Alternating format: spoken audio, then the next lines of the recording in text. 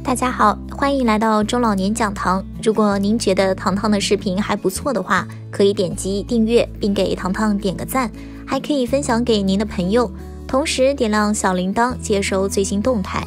您的支持是糖糖最大的动力。今天糖糖要给大家分享的是这4种食物寄生虫扎堆，医生警告一口别吃，连沸水都煮不死。健康对于我们来说真的非常重要，健康饮食对于我们来说也是非常重要，一日3餐都离不开食物。有句老话叫做祸从口入，大家即便是看到一些比较独特的食物，也要管好自己的嘴，不然的话可能吃进去的更多是寄生虫，那这样就得不偿失了。这些食物要谨慎食用。第一种，田螺，身上会带有很多的寄生虫，由于田螺的外壳很坚硬，里面的寄生虫是很难被消灭掉的，所以田螺是不可以生吃，不然寄生虫进入我们的体内，轻则引起腹泻，重则有生命危险。吃田螺一定要煮熟，用高温来将寄生虫消灭掉。这种寄生虫都喜欢寄生在我们的中枢神经系统里，会侵犯到我们的神经，给我们造成头疼、头晕等症状。第二种，生鱼片，不管是淡水鱼还是深海鱼，身上都很有可能会带有寄生虫。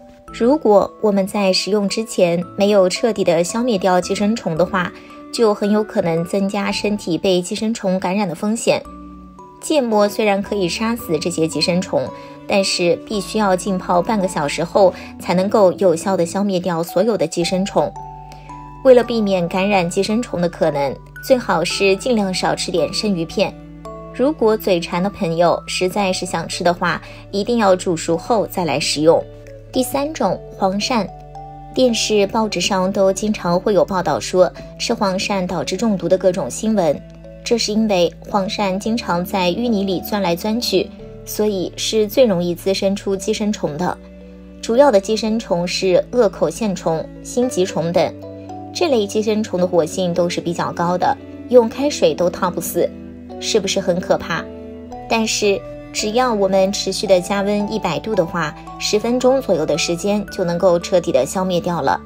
像我们经常用的爆炒、汆烫等烹饪习惯，由于加热的时间都比较短，并不能完全的消灭掉黄鳝身上所含的寄生虫。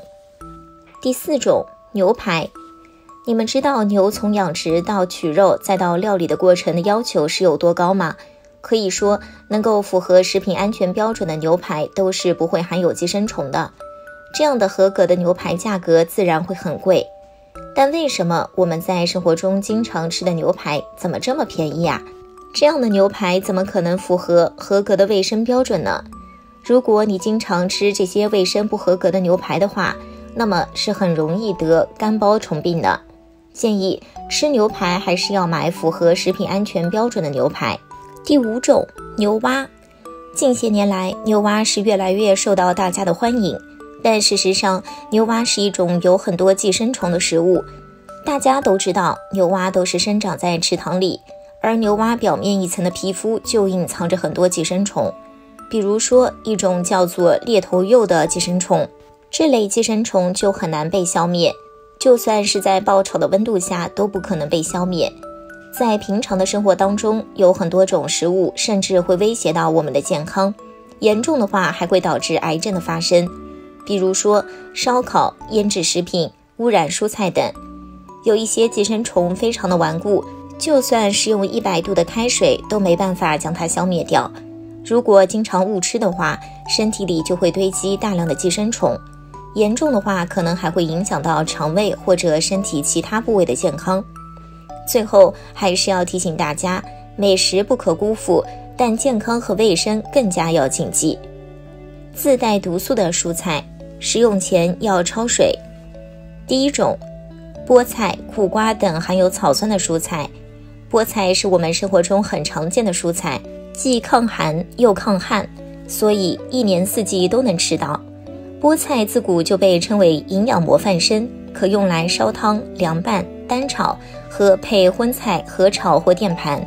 而苦瓜虽然不是人人都爱吃，但它的营养价值还是非常丰富的。除了富含蛋白质、糖、矿物质、维生素外，独有的苦味更被誉为脂肪杀手。苦瓜最适合在夏季食用，能卸去心中烦热，排除体内毒素。营养这么丰富的蔬菜，在吃的时候也不能马虎，因为它们都含有草酸。草酸在人体内如果遇上钙和锌，便会生成草酸钙和草酸锌，不易吸收而排出体外，影响钙与锌的吸收。如果摄入过多，还会增加结石的风险。所以凡是含有草酸的蔬菜，比如菠菜、苦瓜、茭白、竹笋等，在食用前一定要焯水。草酸易溶于水，焯水后可削减30%到80%的草酸含量，过沸水30秒即可，否则会丢失较多的维生素。第二种，豆角、四季豆、荷兰豆等豆荚类蔬菜都含有皂素。豆荚类蔬菜也是我们生活中常见的食材，比如豆角、四季豆、荷兰豆、扁豆等，它们可以说是自带毒素，都含有皂素和植物血凝素，在没有完全熟透的情况下，会引发恶心、呕吐等中毒现象。所以这类食材在吃之前也一定要焯水，这样可以有效去除毒素和有害物质。千万不能为了追求脆爽的口感和翠绿的颜色而忽略此步骤。第三种，西兰花、花菜等容易有农药残留的蔬菜。西兰花和花菜由于顶端都是紧密群集成花球状的群生花蕾，除了容易生菜虫之外，还常有残留的农药，所以在吃之前要将它们放入盐水中浸泡几分钟，这样菜虫就跑出来了。常规的清洗并不能完全将它们表面的农药残留洗净，所以焯水是必不可少的。通过焯水可以达到去除残留农药的作用，而且还可以减少炒制的时间，这样不管是口感还是营养都能达到最佳状态。第四种，香椿、西芹等含有亚硝酸盐的蔬菜。香椿是一种季节性蔬菜，每年春天万物复苏之际，香椿就开始生出嫩芽。在山上到处可以看见香椿的身影，随手就可以采摘到这些美味。香椿被称为树上蔬菜，性寒味苦，有清热解毒、抗菌消炎等功效。但是吃香椿要趁早，芽越嫩，所含的硝酸盐越少。存放时间久或者是较老的香椿芽含有的硝酸盐最终会转化为亚硝酸盐，对人体的健康不利，是一种危害因素。所以香椿在食用之前一定要焯水，过沸水1分钟左右，便可以去除掉70%的亚硝酸盐。同样含有亚硝酸盐的蔬菜还有西芹。第五种，鲜黄花菜含有秋水仙碱。夏季及初秋是采摘黄花菜的季节，不管是用来鲜食还是干制均可，但需要注意的是，鲜黄花菜中含有秋水仙碱。秋水仙碱是一种生物碱，味苦有毒，一旦进入人体后会被氧化成二氧秋水仙碱，这是一种毒性很大的物质，能强烈刺激肠胃和呼吸系统。所以鲜的黄花菜在食用之前应该用沸水焯的时间稍长一些，再用凉水浸泡2小时以上，这样便可以去除大部分的秋水仙碱。第六种，各种野菜。现在的人们为了健康饮食，不再追求什么大鱼大肉，反而一到春天，一些野菜更受欢迎，比如荠菜、马齿苋、蕨菜、蒲公英等。野菜凭借着得天独厚的生存环境和最原始纯粹的清鲜味道，而渐渐走上餐桌。2.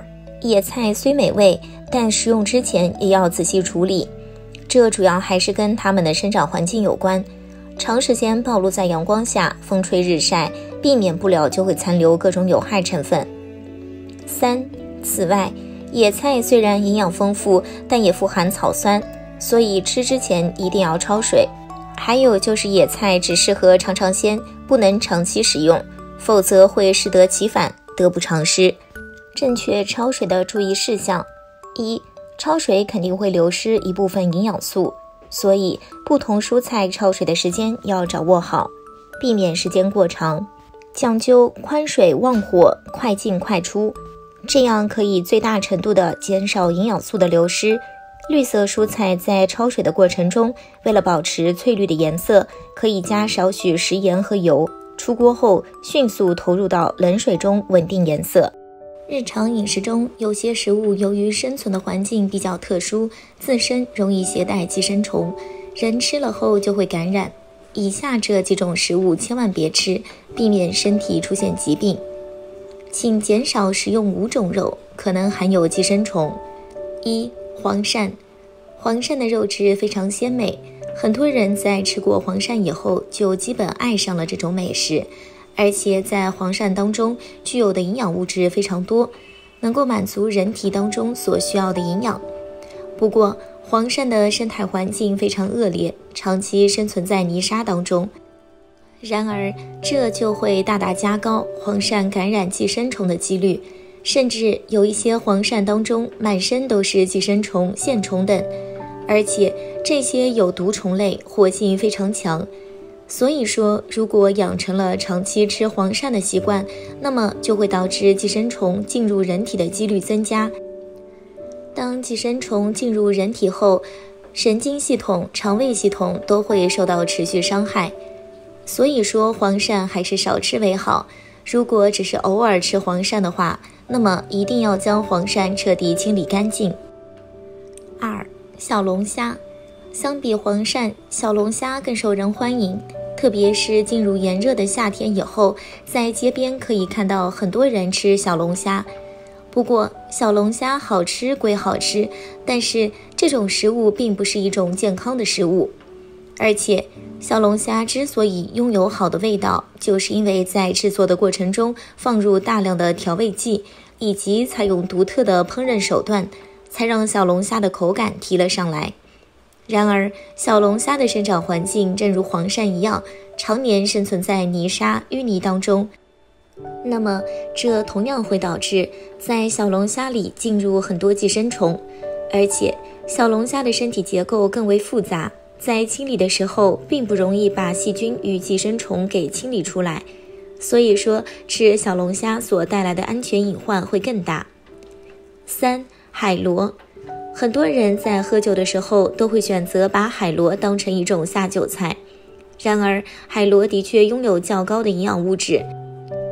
不过海螺同样属于一种不健康的食物，在有营养物质的前提下，海螺由于长期生存在淤泥当中，再加上海螺外壳内是一个很好的线虫栖息场所，所以说海螺当中所含有的寄生虫含量会更多。而且海螺在制作之前不能够被清理，如果强行清理海螺的话，那么只会把海螺当中所含有的肉质同样给清理出来。所以说杀死海螺当中的细菌唯一途径就是通过加热。然而有些线虫生存能力非常强，这些线虫进入人体后，对神经系统、大脑、肠胃都会造成不同程度的影响。4. 醉虾醉蟹。不得不说，醉虾醉蟹的确是美味的食物，而且还经常会出现在人们的餐桌上。不过在这些食物当中，虽说含有的营养物质比较多，能够为人体补充维生素、钙物质等，但是在醉虾醉蟹当中所拥有的寄生虫含量依旧不少，这主要取决于醉虾醉蟹的生存环境同样是在淤泥当中，所以说醉虾醉蟹还是在平时少吃为妙。有一些寄生虫甚至会经历过高温后依旧能够存活，长期吃的话肯定会对身体健康不利。5. 生鱼片。生鱼片的发源地为日本，随着流入中国以后，很多人爱上了生鱼片的味道，而且生鱼片当中的营养物质由于没有制熟，所以会保留的更多。不过正是由于没有被完全制熟，就有可能在保留了大部分的营养情况下，还保留了大部分的细菌与寄生虫。如果被生鱼片当中的寄生虫所感染，那么就有可能对身体的肾脏以及肝脏造成不同程度的伤害，影响身体的健康。6种水果亦藏寄生虫卵，开水都烫不死。蓝莓，蓝莓生长的过程中，它的果皮并不能对它进行保护，在自然露天的环境中，那些果虫就会在蓝莓的表皮繁殖，这些虫卵可能就会在蓝莓生长的过程中进入到果肉里面。我就曾经做过一次实验，竟然真的泡出了许多虫卵。所以为了自己好，蓝莓还是尽量少吃为妙。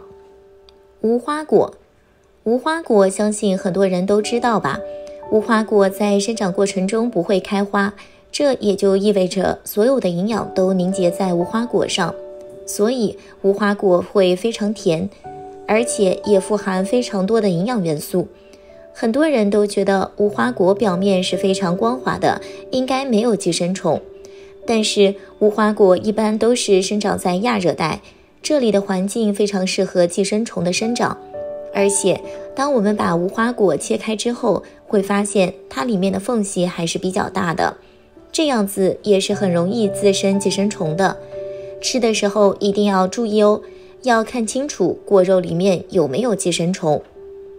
杨梅，相信很多人都知道，杨梅现在堪称是果虫之王了。它的形状为果虫提供了便利的先天条件，什么样的虫卵都可能会在这里生存下来。